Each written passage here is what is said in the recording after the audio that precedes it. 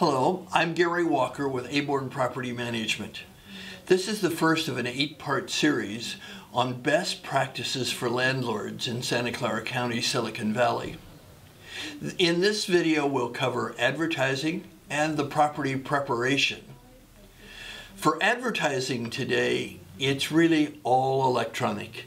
No more do we run ads in newspapers, send flyers, that sort of thing. When people want a rental today, they go to the market, places like Craigslist, property websites, Trulia, Zillow. They look for properties there, and that's where you need to be for them to find you. As far as ad content, don't oversell your property. Make sure what you say is absolutely the truth.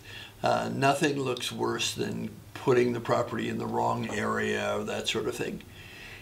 Pictures really do sell. They set your ad apart. So when you're doing Craigslist or one of those services, make sure you have good quality pictures both of the inside and outside of your property.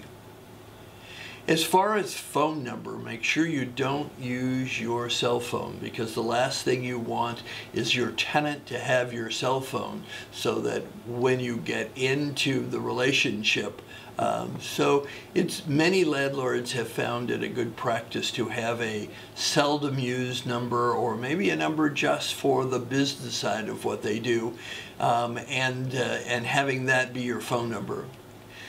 Rather than go and show the property to everybody that asks, most good managers, most good owners try to pre-qualify on the phone. Know your rules and apply them to everyone. Make sure that you are never accused of a fair housing violation because you weren't consistent.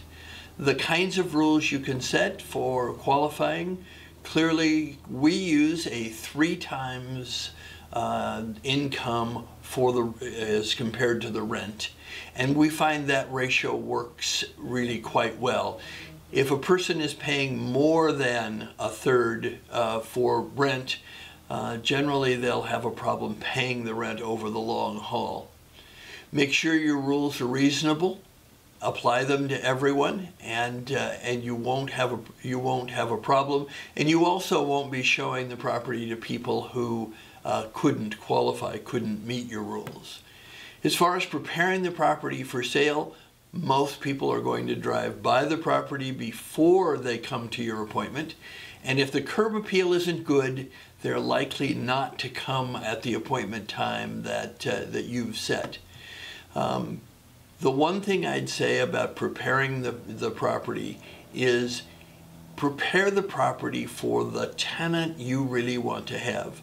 Tenants that will put up with a dirty or beat up house generally will also not take care of the property in a way that you would want them to. So with those kinds of quick rules, it will get you off to a good start with your tenant.